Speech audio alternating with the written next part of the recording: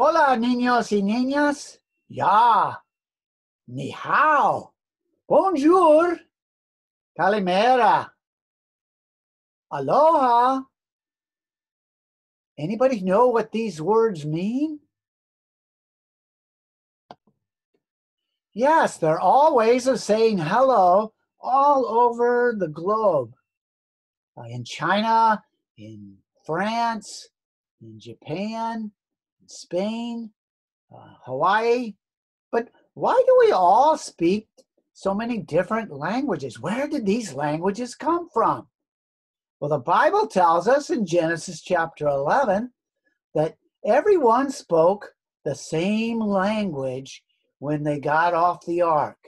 Remember, Noah and his sons began to farm and till the land there outside of the mountains of Ararat.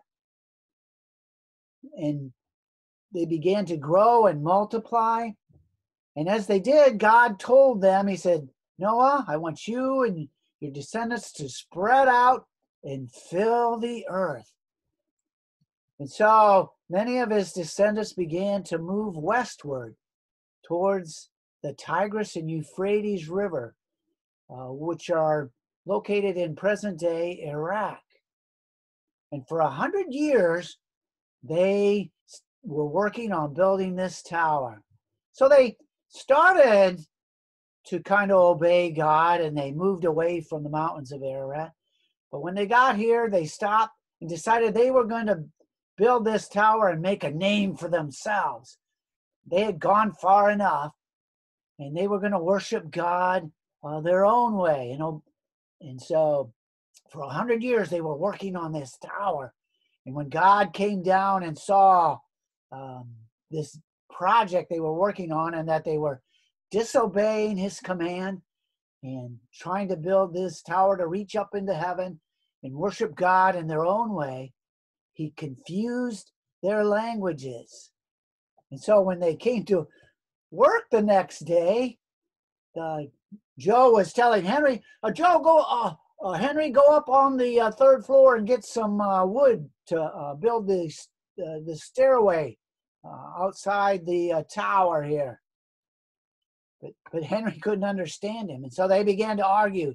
And all over the building project, the same thing was happening. People could no longer understand one another. And so they stopped their project. They congregated into groups that could understand one another and spoke the same language, the same family group. And so they began to move away from Babel and start their own families and begin to spread out all over the earth.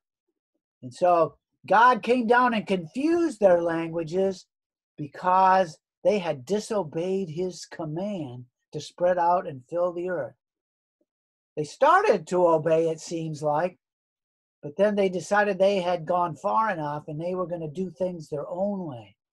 You know, boys and girls, if you're like me, when I was growing up, I would often start to obey my parents. But then after a while, I got interested in doing what I wanted to do. I would stop.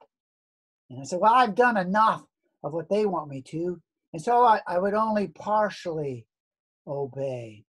But the Bible tells us, and what we see here at Babel is that partial obedience is disobedience. And so here at Babel, they had been speaking all the same languages, tells us in Genesis chapter 11, but because of their disobedience, they were given different languages and spread out all over the earth. And they began all over the world, they began to build these similar mounds and towers and buildings. And you can see them in North America, South America, and China, on different islands. And so whenever you see these in picture books and you hear people when you're out speaking a different language, I trust that it'll remind you of Genesis chapter 11 and the Tower of Babel. And the important lesson is when you obey, be fully obedient. Don't just do part of what your mom and dad tells you. Be obedient completely, because partial obedience is disobedience. And I trust that as you read the Word of God and study it, that you will obey God completely. Have a blessed day, boys and girls.